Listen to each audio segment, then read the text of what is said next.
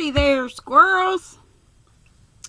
Chapter 2 of our book, N or M, Tommy and Tuppence Mystery. Chapter 2. Half an hour later, when Tuppence broke in, panting and eager with curiosity, Tommy was alone, whistling in an armchair with a doubtful expression on his face. "Well?" demanded Tuppence, throwing an infinity of feeling into the monosyllable. "Well," said Tommy with a somewhat doubtful air, "I got a job of kinds." "What kind?" Tommy made a suitable grimace. "Office work in the wilds of Scotland. Hush, hush, and all that, but doesn't sound very thrilling. Both of us, or only you?" "Only me, I'm afraid." "Blast and curse you, how could our Mr. Carter be so mean?" "I imagine they segregate the sexes in these jobs, otherwise too distracting for the mind." "Is it coding or code breaking? Is it like Deborah's job? Do be careful, Tommy. People go queer doing that and can't sleep and walk about all night groaning and repeating 973845286 or something like that, and finally have nervous breakdowns and go into homes." "Not me," Tuppence said gloomily. "I expect you will sooner or later. Can I come too? Not to work, but just as a wife? Slippers in front of the fire and a hot meal at the end of the day?" Tommy looked uncomfortable. "Sorry, old thing. I am sorry. I hate leaving you." "But you feel you ought to go," murmured Tuppence reminiscently. "After all," said Tommy feebly, "you can knit, you know." "Knit," said Tuppence. "Knit." Seizing her balaclava helmet, she flung it on the ground. "I hate khaki wool," said Tuppence, "and navy wool and Air Force blue. I should like to knit something magenta." "It has a fine military sound," said Tommy, "almost a suggestion of blitzkrieg." He felt definitely very unhappy. Tuppence, however, was a Spartan and played it up well, admitting freely that of course he had to take the job and that it didn't really matter about her. She added that she had heard they wanted someone to scrub down the first aid post floors. She might possibly be found fit to do that. Tommy departed for Aberdeen 3 days later. Tuppence saw him off at the station. Her eyes were bright, and she blinked once or twice, but she kept resolutely cheerful. Only as the train drew out of the station and Tommy saw the forlorn little figure walking away down the platform did he feel a lump in his own throat. War or no war, he felt he was deserting Tuppence. He pulled himself together with an effort. Orders were orders. Having duly arrived in Scotland, he took a train the next day to Manchester. On the third day, a train deposited him at Lehampton. Here he went to the principal hotel, and on the following day made a tour of various private hospitals and guest houses, seeing rooms and inquiring terms for a long stay. Sanssouci was a dark red Victorian villa set on the side of a hill with a good view over the sea from its upper windows. There was a slight smell of dust and cooking in the hall, and the carpet was worn, but it compared quite favorably with some of the other establishments Tommy had seen. He interviewed the proprietress, Mrs. Perrina. In her office, a small and tidy room with a large desk covered with loose papers. Mrs. Perrina herself was a rather untidy looking.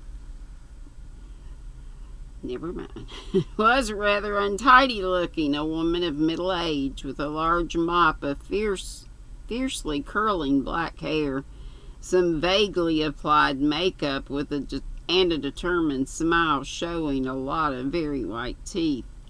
Tommy murmured a mention of his elderly cousin, Miss Meadows, who had stayed at Sans Souci 2 years ago. Mrs. Perrine remembered Miss Meadows quite well. Such a dear old lady, at least perhaps not really old, very active and such a sense of humor. Tommy agreed cautiously. There was, he knew, a real Miss Meadows. The department was careful about these points. And how was dear Miss Meadows? Tommy explained sadly that Miss Meadows was no more, and Mrs. Perrine clicked her teeth sympathetically and made the proper noises and put on a correct mourning face. She was soon talking volubly again. She had, she was sure, just the room that would suit Mr. Meadows.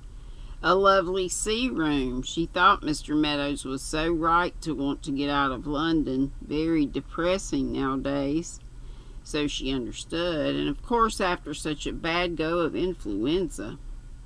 Still talking, Mrs. Perrine led Tommy upstairs and showed him various bedrooms. She mentioned a weekly sum. Tommy displayed dismay. Mrs. Perrine explained that prices had risen so appallingly. Tommy explained that his income had unfortunately decreased, and what with taxation and one thing and another. Mrs. Perrine groaned and said, "This terrible war." Tommy agreed and said that in his opinion that fellow Hitler ought to be hanged. A madman, that's what he was, a madman.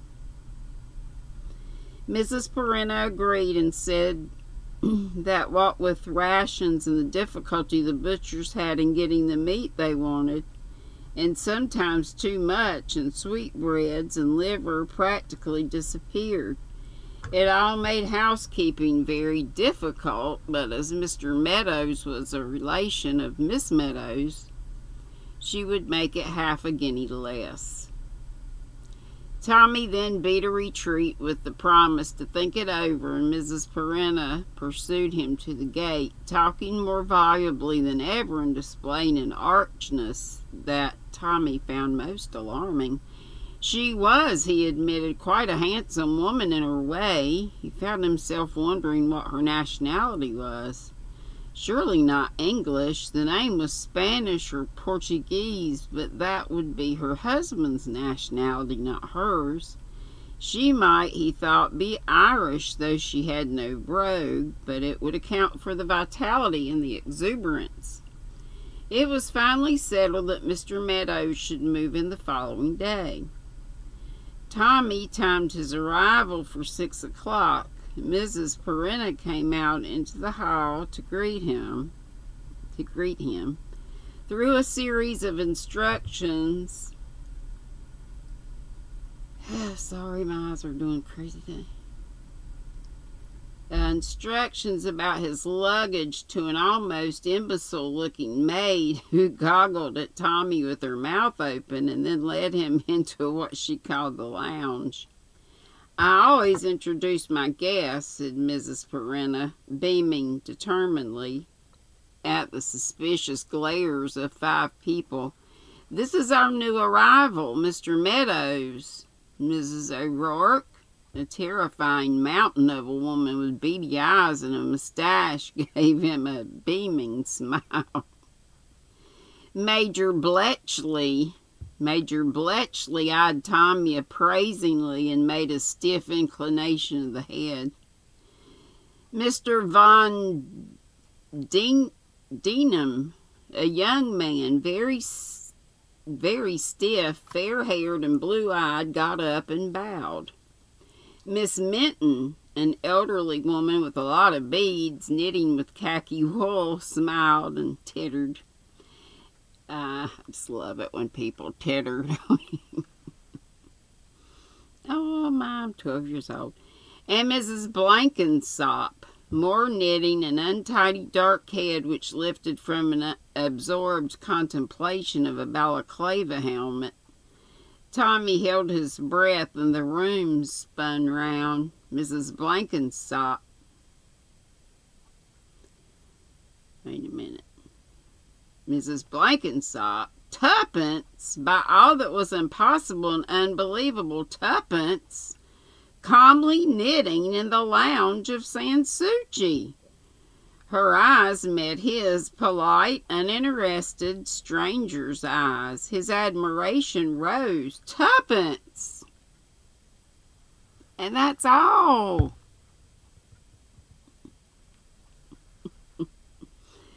That's all in chapter 1. Oh my gosh, that's crazy. What time is it? I only read 10 minutes. I'll try to read a little bit more. Chapter 2. How Tommy got through that evening he never quite knew. He dared not let his eyes stray too often in the direction of Mrs. Blenkinsop.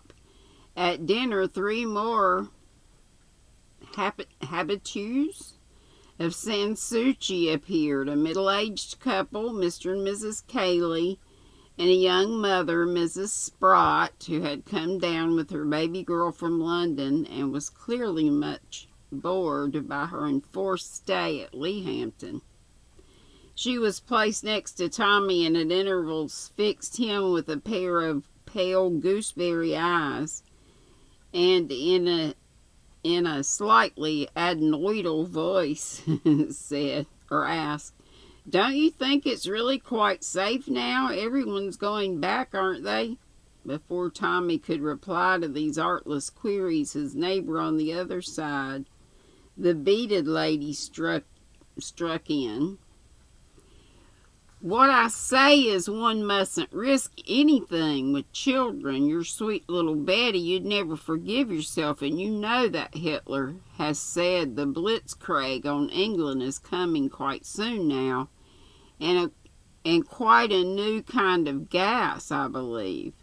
Major Bletchley cut in sharply. "Lot of nonsense talking about gas. The fellows won't waste time fiddling around with gas. High explosive and incendiary bombs, that's what was done in Spain." The whole table plunged into the argument with gusto. Tuppence's voice, high-pitched and slightly fatuous, piped out, "My son Douglas says." Douglas, indeed, thought Tommy. Why Douglas, I should like to know? After dinner, a pretentious meal of several meager courses, all of which were equally tasteless, everyone drifted into the lounge. Knitting was resumed, and Tommy was compelled to hear a long and extremely boring account of Major Bletchley's experiences on the northwest frontier. The fair young man with the bright blue eyes went out, executing a little bow on the threshold of the room. Major Bletchley broke off his narrative and administered a kind of dig in the ribs to Tommy. "Tommy, that fellow who's just gone out, he's a refugee. Got out of Germany about a month before the war." "He's a German?" "Yes. Not a Jew either. His father got into trouble for criticizing the Nazi regime. 2 of his brothers are in concentration camps over there. This fellow got out just in time. At this moment, Taylor was taken possession of by Mr. Cayley, who told him at interminable length all about his health. So absorbing was the subject to the narrator that it was close upon bedtime before Tommy could escape. On the following morning, Tommy rose early and strolled down to the front. He walked briskly to the pier, returning after the esplanade when he spied a familiar figure coming in the other direction. Tommy raised his hat. "Good morning," he said pleasantly. Mrs. Blenkinsop, isn't it?" There was no one within earshot. Tuppence replied, "Dr. Livingstone to you." "How on earth did you get here, Tuppence?" murmured Tommy. "It's a miracle, an absolute miracle." "It's not a miracle at all, just brains." Your brains, I suppose. You suppose rightly, you and your uppish Mr. Grant. I hope this will teach him a lesson. It certainly ought to, said Tommy. Come on, Tuppence, tell me how you managed it. I'm simply devoured with curiosity. It was quite simple. The moment Grant talked of our Mr. Carter, I guessed what was up. I knew it wouldn't be just some miserable office job, but his manner showed me that it wasn't going to be allowed, that I wasn't going to be allowed in on this. So I resolved to go one better. I went to fetch some sherry, and when I did, I nipped down to the Browns' flat and rang up Maureen. Told her to ring me up and what to say. She played up royally, nice high squeaky voice. You could hear what she was saying all over the room. I did my stuff. Registered annoyance, compulsion, distressed friend, and rushed off with every sign of vexation. Banged the hall door, carefully remaining inside it, and slipped into the bedroom and eased open the communicating door that's hidden by the tall boy. And you heard everything? Everything, said Tuppence complacently. Tommy said reproachfully, and you never let on? Certainly not. I wish to teach you a lesson, you and your Mr. Grant. He's not exactly my Mr. Grant, and I should say you haven't taught him you have taught him a lesson. Mr. Carter wouldn't have treated me so shabbily, said Tuppence. I don't think that intelligence is anything like what it was in our day. Tommy said gravely, it will attain its former brilliance now we're back into it. But why Blenkinsop? Why not? It seems such an odd name to choose. It was the first one I thought of, and it's handy for underclothes. What? What do you mean, Tuppence? B, you idiot. B for Beersford. B for Blenkinsop. Embroidered on my cami knickers. Your draws. Patricia Blenkinsop, Prudence Beersford. What did you choose? Meadows? It's a silly name. To begin with, said Tommy, I don't have large bees embroidered on my pants, and to continue, I didn't choose it. I was told to call myself Meadows. Mr. Meadows is a gentleman with a respectable past, all of which I've learnt by heart. Very nice, said Tuppence. Are you married or single? I'm a widower, said Tommy with dignity. My wife died 10 years ago in Singapore. Why Singapore? We've all got to die somewhere. What's wrong with Singapore? Oh, nothing. It's probably the most suitable place to die. I'm a widow. Where'd your husband die? Does it matter? Probably in a nursing home. I rather fancy he died of cirrhosis of the liver. I see. A painful subject. And what about your son Douglas? Douglas is in the Navy. So I heard last night. And I've got 2 other sons. Raymond is in the Air Force, and Cyril, my baby, is in the Territorials. And suppose someone takes the trouble to check up on these imaginary Blenkinsops. They're not Blenkinsops. Blenkinsop was my second husband. My first husband's name was Hill. There are 3 pages of Hills in the phone book. You couldn't check up on all the Hills if you tried. Tommy sighed. It's the old trouble with you, Tom. Wait a minute. It's the old trouble with you, Tuppence. You will overdo things. 2 husbands and 3 sons is too much. You'll contradict yourself over the details. No, I shan't, and I rather fancy the sons may come. The sons may come in useful. I'm not under orders, remember. I'm a freelance. I'm in this to enjoy myself, and I'm going to enjoy myself. So it seems, said Tommy. He added gloomily, if you ask me, the whole thing's a farce. Why do you say that? Well, you've been at Sans Souci longer than I have. Can you honestly say you think any of these people who were there last night could be a dangerous enemy agent? And I'm going to stop right there, guys. My eyes are getting... they're aggravating me. Cataracts, be gone. Love y'all. Be sweet. Don't be ugly. We'll get back on this. That. So many things. Love y'all. Did I say be sweet, don't be ugly? If I did, there you go. If I did, here we go again. Love y'all. Bye.